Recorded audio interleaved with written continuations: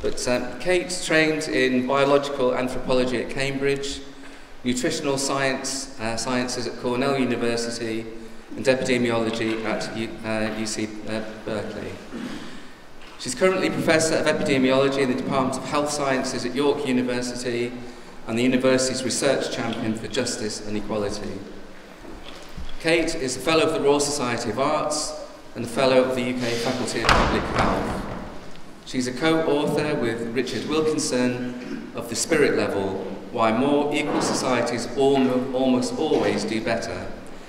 And that very impressively was chosen as one of the top 10 books of the decade by the new Statesman. It was winner of the Publication of the Year by the Political Studies Association and translated into 26 languages. And The Inner Level, another book published by Penguin in 2018, and again, Kate's also a co-founder of the Equality Trust.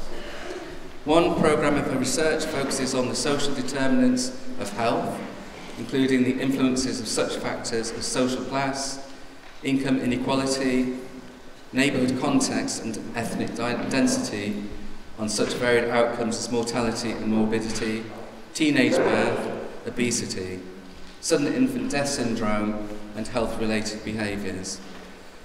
A second research agenda focuses on smoking in pregnancy, its causal role in relation to behavioural problems in children and its psychological context.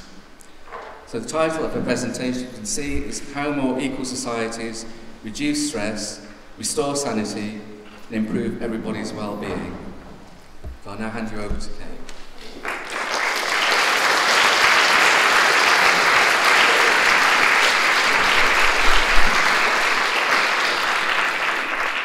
Thank you very much for that introduction. It's a bit off-putting, isn't it?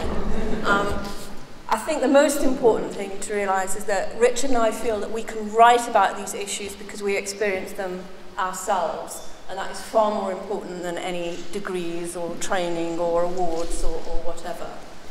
Because basically we're trying to understand the ways in which society affects all of us. And so it's important, I think, to have that human understanding far more than it is to have any kind of ologies in your toolkit. So, as mentioned, about 10 years ago, Richard Wilkinson and I published a book called The Spirit Level, which was about the impact of income inequality, disparities in income, the gap between rich and poor, showing that that was related to a wide range of health and social problems. So where problems were higher, there was more income inequality. And that was very sort of consistent across a very wide range of issues. And we showed that those effects are very large. They can't be explained just by what's happening to the poor. They're much too big for that. It means we're all affected, and we were able to show that if you are well educated, reasonably affluent, of a high social class, you would still be more likely to experience health and other problems if you lived in a more unequal society compared to a more equal one.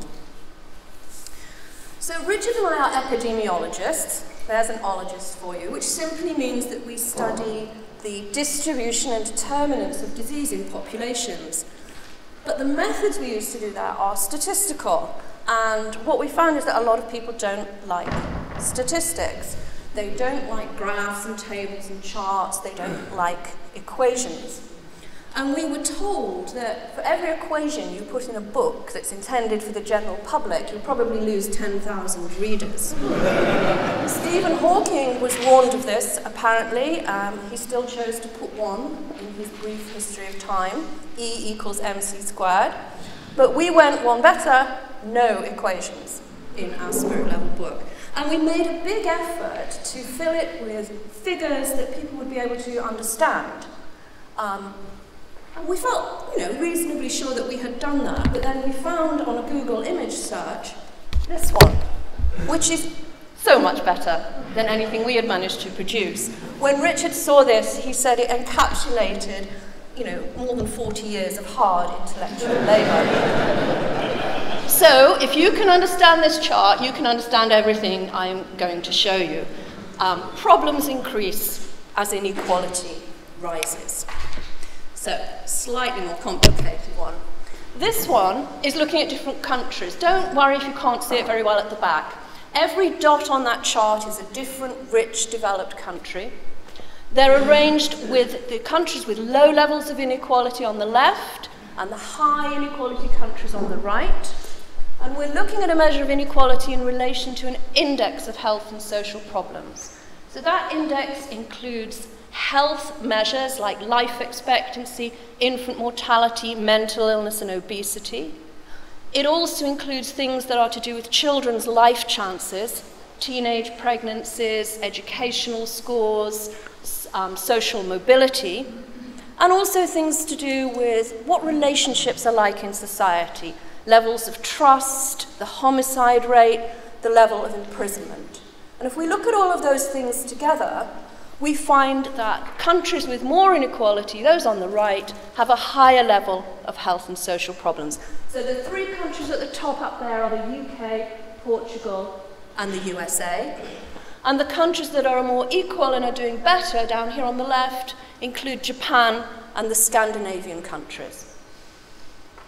So we knew that this would be controversial stuff, right? Inequality is a deeply political issue, and we knew that some people might find this challenging and think that perhaps we'd picked those problems just to suit ourselves. So we did it all again with somebody else's index of well-being, and we chose the UNICEF index of child well-being, which UNICEF publishes every few years for rich countries, comparing levels of child well-being in different rich countries.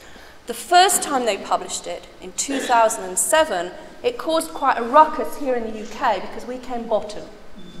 The worst child well-being among rich developed countries.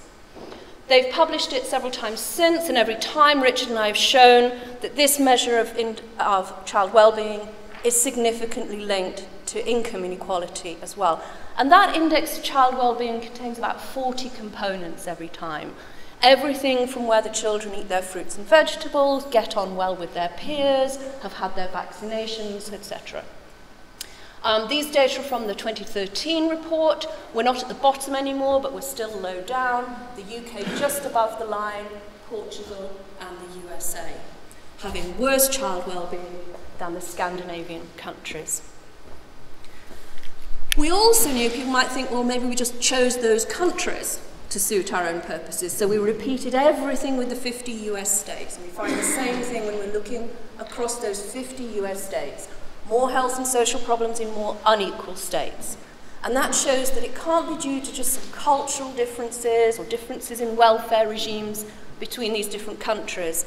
It's something more profound. Since then, we've also been able to show that changes in inequality are linked to changes in outcomes.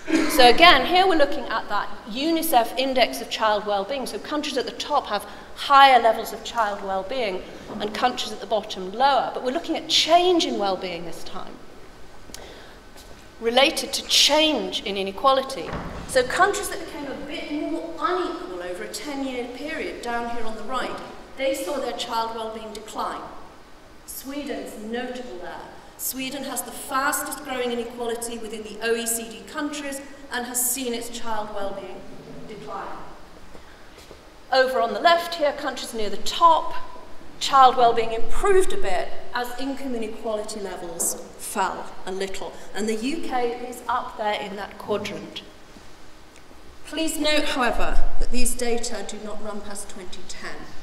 And the picture in the United Kingdom of child well-being is of declining levels of child well-being since 2010 with the introduction of austerity. But that's another crisis. There's been a lot of research which helps us feel, that the picture we've shown is a causal one, not just changes like the ones I've just shown you, but also new studies from other people studying new kinds of outcomes, helping us to really understand what's going on. Here's school bullying. Different researcher, our colleague Frank Elgar from Canada, a different set of countries, but kids bully each other more in more unequal societies. I mentioned that those effects are large, and so I just want to show you one example of that. These are imprisonment rates. prisoners per 100,000 people in the population. And in the more equal countries, so we've got Scandinavian countries and Japan again, there are about 50 people in prison for every 100,000. Now this graph, I'm going to be a tiny bit technical here, okay? This graph has got a very weird scale.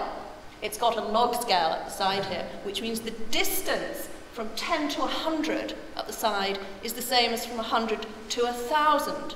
And we've had to put this chart on a log scale because otherwise we couldn't fit the USA on it.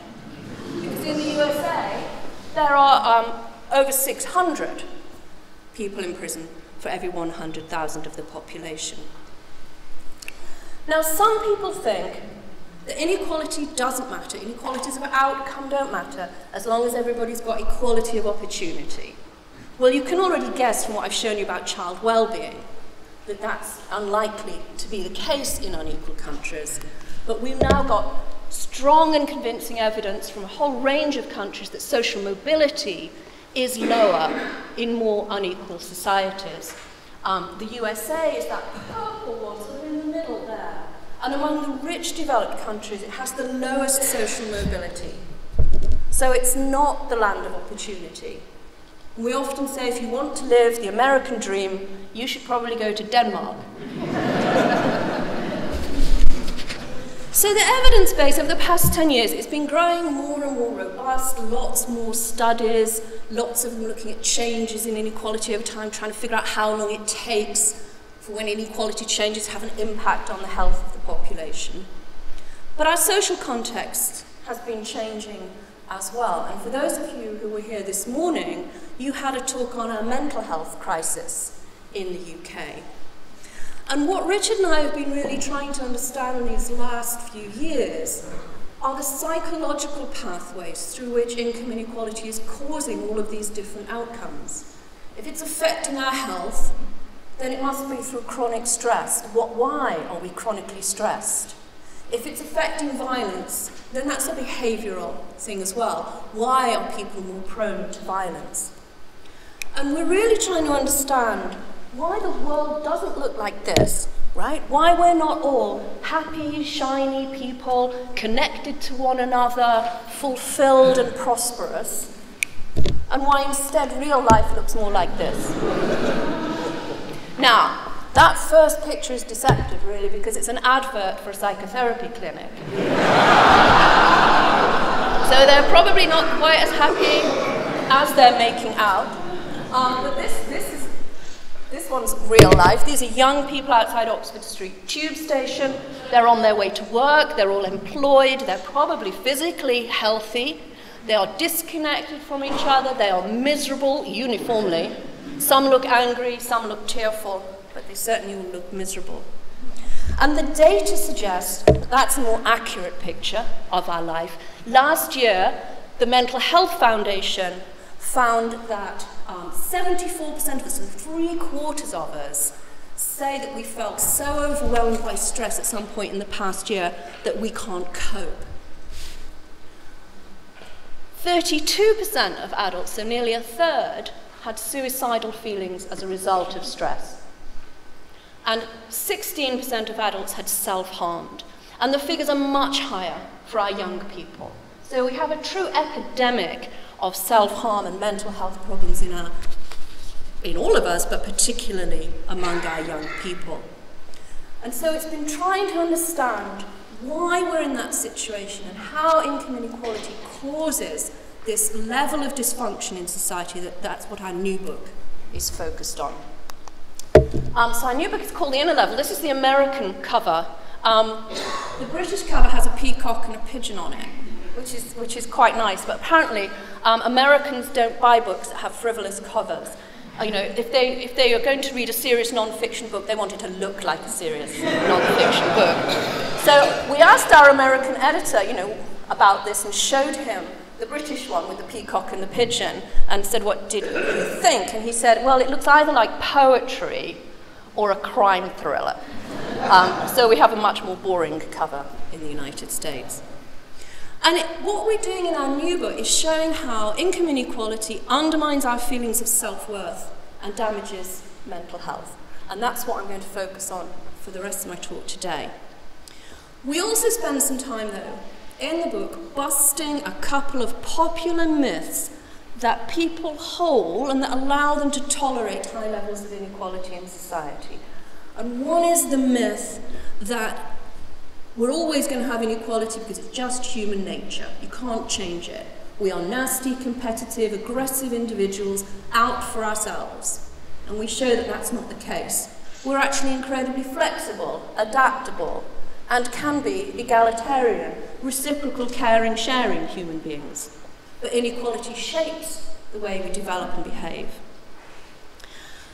And there's also an idea that if we have high levels of inequality, that's just due to differences in people's talents and capabilities. The clever, the smart move up, the hard-working, the lazy, the stupid drift down. And we show that that's not true either, and that the links between social position and capabilities are shaped by inequality, and they're not a result of them. And we also, and this is very important if we're thinking about crisis, spend time showing how we need to reduce inequality if we're going to tackle climate change. For two reasons. One is because we consume more in more unequal societies, and I'll show you a little bit of that. But the other is we need to be able to provide a quality of life for people that will enable them to get on board with making the changes in our economy and our societies that we need to deal with climate change. But I'm really going to focus just on the first of those bullet points.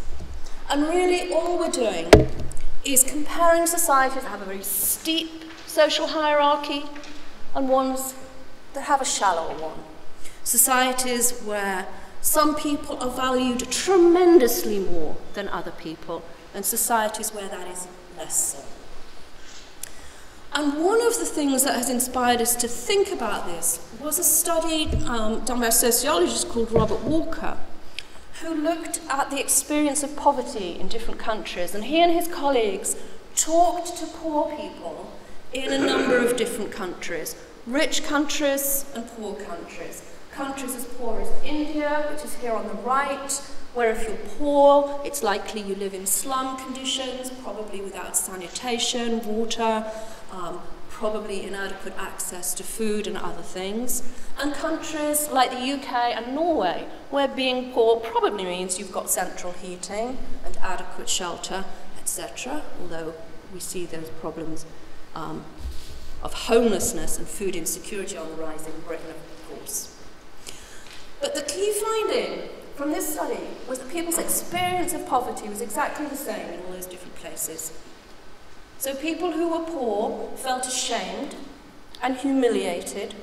They felt that they had tried hard but had not been able to get themselves out of poverty. They blamed themselves. Wives blamed their husbands, children blamed their parents. Schools were seen as an engine of making this worse, of judging children and making them feel their poverty. So it didn't matter how much income or material standards people had, their experience of poverty was the same. And this is a clue to how inequality affects us. Because in a more unequal society, status matters more, class matters more, your social position matters more. And so experiencing relative poverty in those situations is worse. And of course, we're all susceptible to insecurities about our status, anxieties about where we come. This is behind some of our excessive consumption of status goods and our wish to show that through the first-class things we own, we are not second or third-class people. I'm very amused by this picture. For those of you who don't keep up with designer logos, this is a Louis Vuitton rubbish bag. So if you want to show that you're classier than your neighbours, you can probably get a pack of those. Now, we already knew that mental illness was more common in more unequal societies. These data are from our previous book. We didn't have data for that many countries where you could really compare levels of mental illness, but for those that we did have, there's a strong relationship. So less than or around 10% of the population in more equal countries have had some kind of mental illness in the past year, but for us in Britain, it's 23% of us. This is with, you know, a clinical level of mental illness, and more than a quarter in the USA. And at the time, we could only guess, academics call it theorizing, but it's really just guessing. We could only sort of guess why that is true. And we were using data from psychological experiments that showed people feel the most anxiety when they're in situations where other people can judge them, judge their self-worth. We were looking at some monkey experiments. We were looking at experiments where kids were made to feel aware of their social status and then see how they performed in tests. And that convinced us that more unequal societies were probably seeing more mental illness because more people were worried about their status. But we hadn't shown it. And a few years after we published our book, we were at the University of Chicago, where I used to teach, and they're quite brutal at the University of Chicago. They sort of pride themselves on being cross in seminars, you know, and not letting you get past 3 slides without a question. And we presented that, and then someone said, well, it's all very well you guessing this, you know, but you've not shown that anxieties about status are higher in more unequal countries. Now, somebody else has. All right, this is a slightly tricky one, okay? So here we're looking at levels of status anxiety at the side, higher up, more anxieties about status. And we're looking at the poorest people in different countries and the richest people. So we're looking right across the income distribution. So all the lines go downwards. You're less anxious about your status if you're rich, wherever you live. But then the 3 lines are for European countries with low inequality at the bottom, medium inequality in the middle, and high inequality at the top. So in a high inequality country, a more unequal country, everybody worries more about their status, whether they're rich or poor. The effects are largest at the bottom, but they go all the way to the top. And I think that was hugely helpful in us feeling that what we were thinking was sort of on the right track. But there's been other stuff that's helped us as well. We do like a good monkey study, because you can learn an awful lot from studies of other animals. Animals have dominance systems and dominance hierarchies. You know, animals sort themselves out into these hierarchies and behave in ways that are determined by their position in society.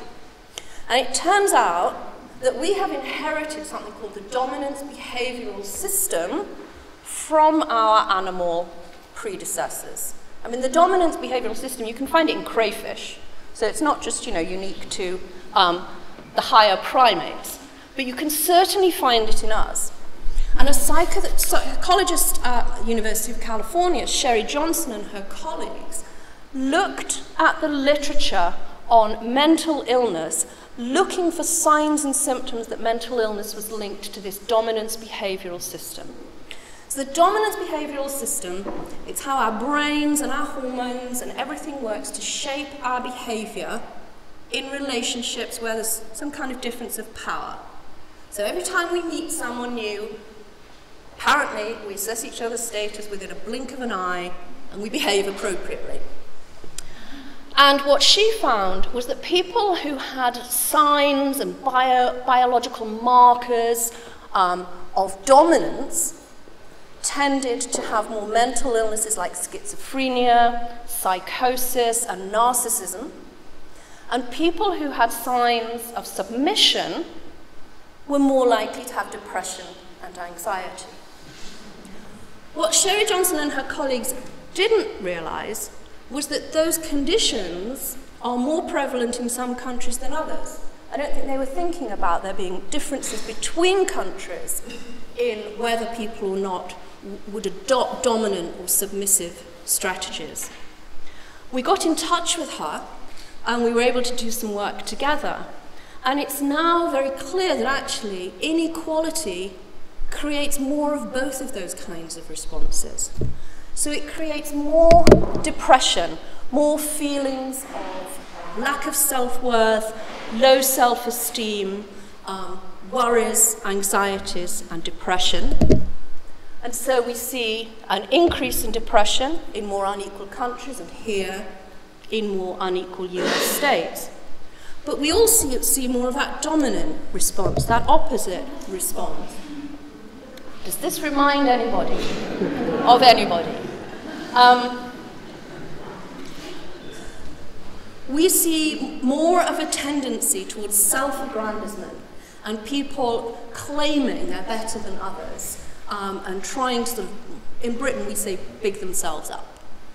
And so we find that self-enhancement is more common in more unequal societies. And self-enhancement is thinking that you're kind of better than everybody else. So it's a bit like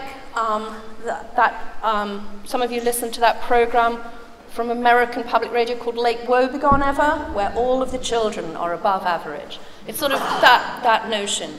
And we know that in some societies, people are more likely to think they're better than other people. So in America, 96% of the population think that they are better drivers than average. In Sweden, it's only 66%, which is still too high, but it's a little better. This study looked at these kinds of measures in samples of the population, and they asked people, do you think you're more intelligent than the average person in your society? Do you think you're a nicer person? Do you think you're better looking? You know, all of these different ways. And in more unequal countries, people were more likely to self-enhance.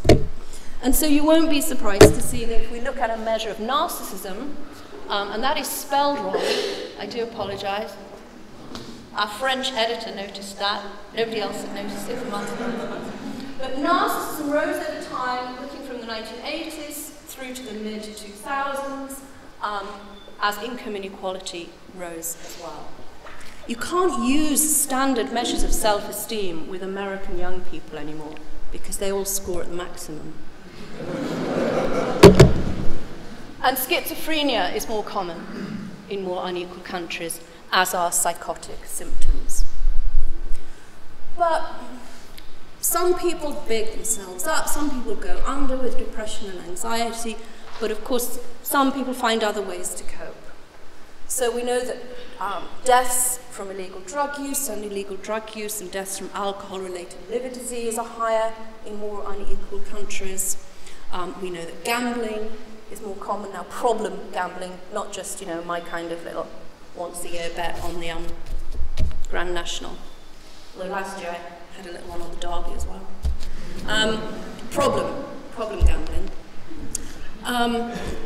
People are more given to comfort eating, they're more given to sort of shopping to overcome their feelings of self-doubt. And so consumerism is on the rise in more unequal countries, and there are studies now that show in more unequal countries and in more unequal US states, people are more likely to spend a lot of money on a car, search online for designer goods, buy status things as well.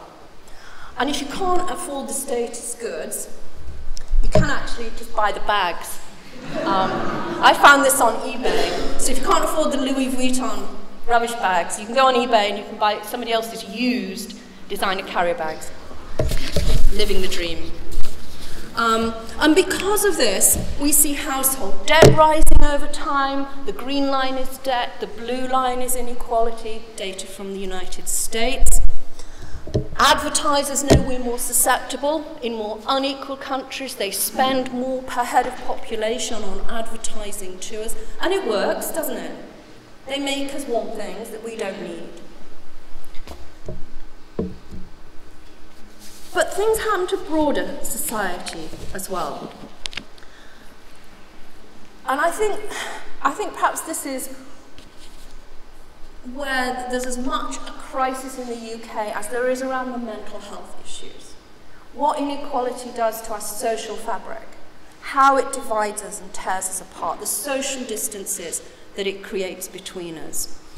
We know that civic participation declines in more unequal societies. That's things like coming to an event like this, voting, reading newspapers, joining local groups. All of those things decline in more unequal countries.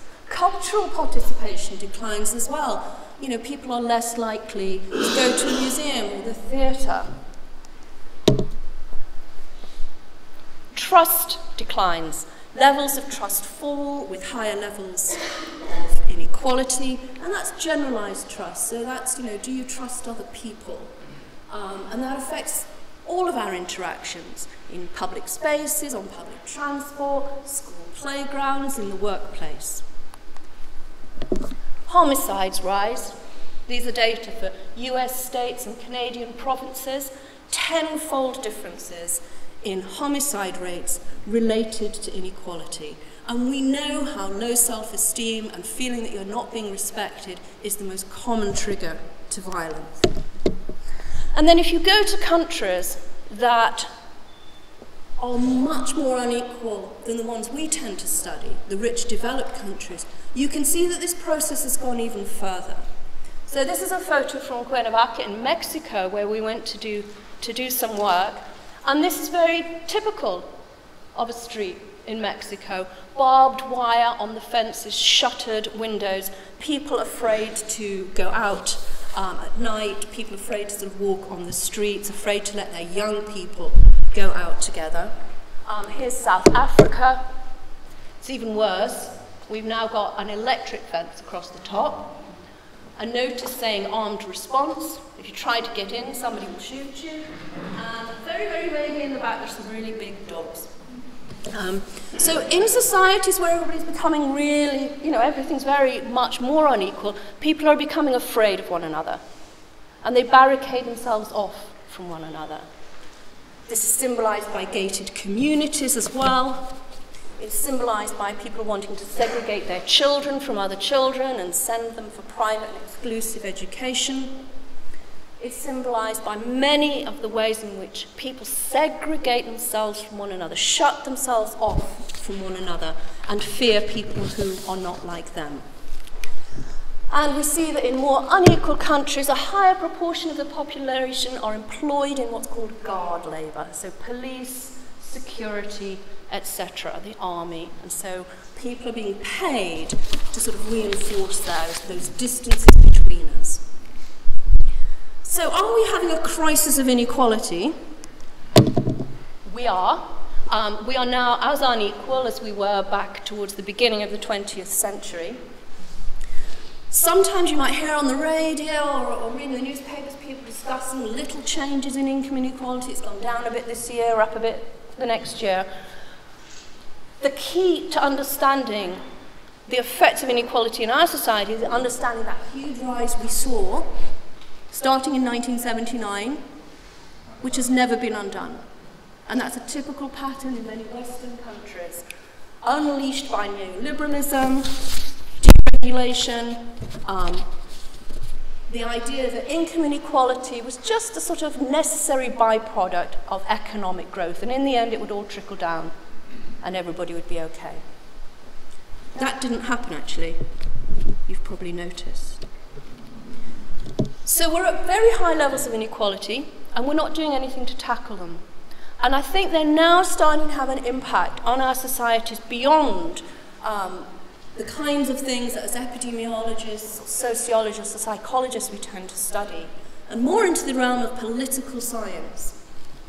So I'm just going to show you one last graph. This comes from The Economist. And they were responding to a challenge. Somebody had said, what factor best explains the swing to Trump in the last US presidential election? And so the swing to Trump is up the side, so the dots at the top are swinging away from the Democrats to the Republicans. And the factor that they found explained it best was a measure of what's basically health inequality. Counties with lower life expectancy, more obesity and diabetes, heavy drinking and low exercise were more likely to vote for a president who was vowing to remove their right to health care. In the UK, I think if we look at our Brexit vote, we can see the damage done by inequality and the ways in which people feel left behind.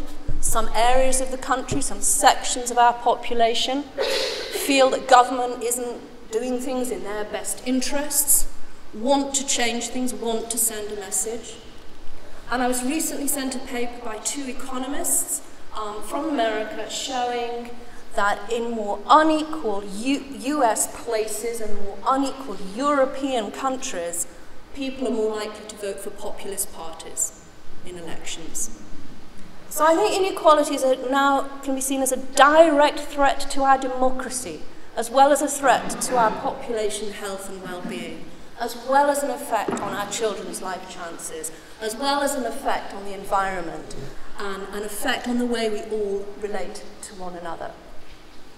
Now, if you were Margaret Thatcher or Ronald Reagan back in the early 1980s, I think you could be justified in thinking that the choices you were making about the way you were going to change the economy might be beneficial, because there was no evidence to suggest that that was not the case. But now we know. Now we know that inequality is damaging, and so now we need to decide how we're going to turn that around. I'm going to stop talking now, and I'm just going to put up a slide with the website for our Equality Trust, where you can find all kinds of resources and ways in which you can join in actions locally, nationally, and individually to try and tackle this scourge of inequality.